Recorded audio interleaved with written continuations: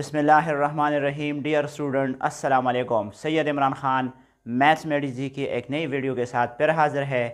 आज हम पावर के बारे में जो कन्फ्यूजन है उसको दूर करेंगे। तो उसके लिए मैं एक एग्ज़ाम्पल लेता हूँ। वो एग्ज़ाम्पल ये है कि 4 क्यूब स्क्वायर इसके ऊपर है, इसमें और 4 क्यूब होल स्क्वायर में क्या फ़र्क है। यानी अगर बेस 4 है और उसकी पावर क्यूब है और उस क्यूब की पर पावर 2 है तो इसका आंसर क्या आएगा।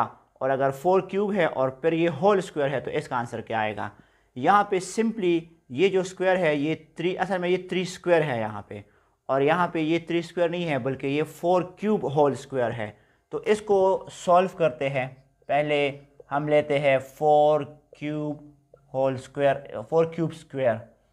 तो इट मीन्स के 4 रेज़ टू द पावर, ये जो 3 स्क्वायर है इट मीन्स कि 3 will multiply 2 times. This is actually 3 square, that is 3 multiply by 3, right. सो 3 3 ज़ा 9, so 4 raised to power 3 3 are 9, so we will have to multiply 4 9 times।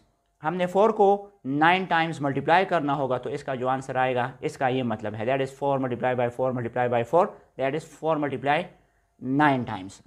और इसका जो मतलब बनता है 4 क्यूब होल स्क्वायर का, इसका मतलब ये है कि 4 रेज़ टू द पावर, यहाँ पे जब आपके पास ब्रैकेट में जो भी चीज़ हो और उसकी जो पावर होती है, ये पावर असल में इस 3 के साथ मल्टीप्लाई होगा, दैट इज़ 3 मल्टीप्लाई बाय 2। इसका हरगिज़ मतलब ये नहीं है कि 3 3 ज़ा 9, इसका मतलब 3 3 ज़ा 9 है, क्योंकि ये 3 स्क्वायर है असल में और ये 4 क्यूब का होल स्क्वायर है। So this 3 will multiply with 2, that is 4 raise to the power 3 multiply by 2, सो 3 2 ज़ा 6, so this will be equal to 4 raise to the power 3 2 ज़ा 6। अच्छा, 4 को आप 6 टाइम्स मल्टीप्लाई करें तो इसका जो आंसर आएगा वो होगा, इसमें आपने 4 को 9 टाइम्स मल्टीप्लाई करना होगा, इसमें आपने 4 को 6 टाइम्स मल्टीप्लाई करना होगा।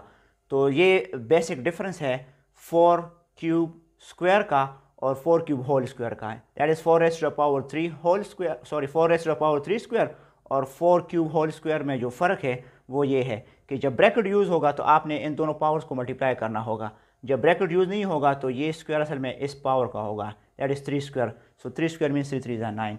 आई होप कि यहाँ पे वो कन्फ्यूजन दूर हो गई होगी।